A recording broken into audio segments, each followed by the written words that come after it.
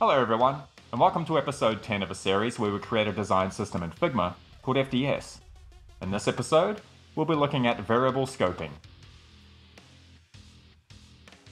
It's November 3rd. Okay, the best way to demonstrate what variable scoping is to go into one of the older files and then just select something.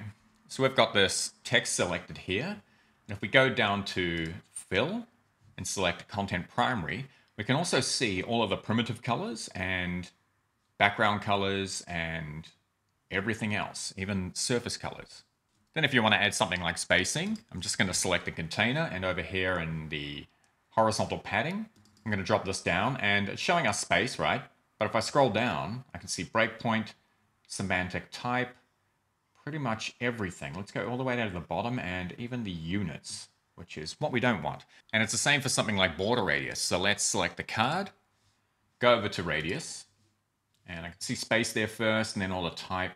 I have to scroll all the way down to about here. Select border radius small to make it 8. So what we want in those drop downs is to only be able to see what we need to see for each value. So if we were going to select a semantic type variable, we just want to see them. Spacing, we just want to see spacing. Border radius, you get the idea. So thankfully, Figma has a feature that can do that, called scoping. Let's go and figure out how that's done. And back in the design tokens library, I'm just going to open up local variables. Okay, and we've got borders first for radius and width. If I go over to here and go edit variable, there is a scope tab. Let's tab on that, and you can see that it's visible in every single one of these values, right? So gap, font size, line height, we don't want that. So what we really want is to see that it's only available for corner radius. So we can go back up to here, go to edit, turn off everything, and just turn on corner radius. Okay, that's done. The same thing for width. What we want to see is that it's only available for stroke. So we'll go back up to edit variable, go to scope, turn off everything, and turn on stroke. Okay, that's borders done. What's next? Let's go to layout. Now, layout's an interesting one because you can attach it to a frame, right? So if we turn them off, are you going to be able to see them anywhere?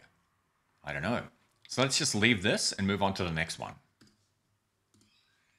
Okay, primitive color. I'm going to descope it from everything and hide it, right? Because you should only be applying color with the semantic color variables, not the primitives directly. So let's go back out, go here.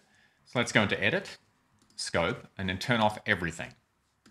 Just going to make sure that I've done that to everything now, so I can select that first one, scroll all the way to the bottom, select everything, go to edit variables, and there you go. They've all been turned off.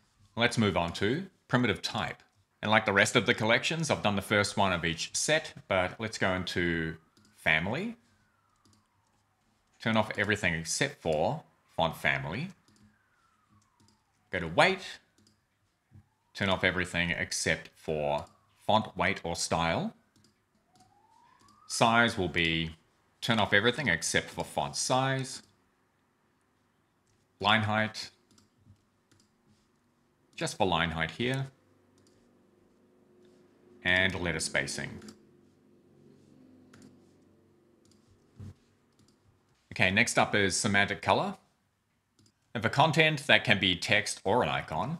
Let's go and drop this down, go to scope, turn off frame and effects, because we use strokes and icons, and we also use shapes and icons, and then text is right there.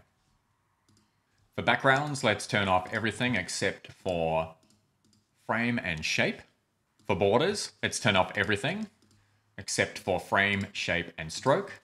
For surface, turn off everything except for frame and shape. And for overlay, do the same. All right, what's next? Semantic type. And I've done these first two, so if we look at our breakpoint, you only want that for width and height. And family, you only want that for font family. Now, I've done all of the rest of the styles except for this top one, so let's do heading 5XL as an example. For the weight, let's turn off everything except for font weight or style. For size, turn off everything except for font size. for line height. That's right, everything except for line height. And for letter spacing, turn off everything except for letter spacing. Okay, what's next? Spacing itself. Okay, so to excess, you'll see that it's been turned on for everything. And we only want that turned on for width and height and gap, which is pretty obvious because you're not setting spacing variables for anything like stroke or font size or line height. So let's get out of here, and the last one is unit. Okay, we don't want unit available for anything. We only want it to be used in the other variables. So let's drop this down, go to scope and turn off everything. And that's it for scoping all the variables, but let's go back to that card and see what difference that made. Where if I select that text now and then go to fill, I can only see content semantic variables.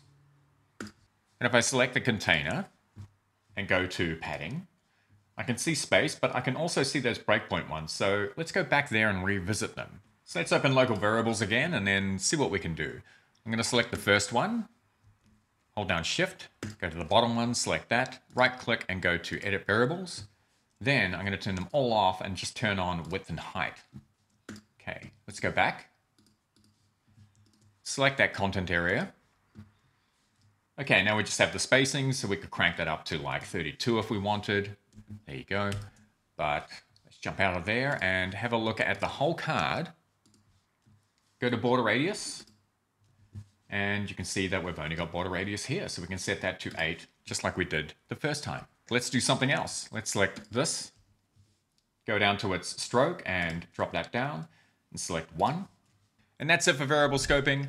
In the next episode, we'll be doing our very first component, the loading spinner. But until then, I hope you're looking after yourselves and each other, and I'll see you in the next one. Bye.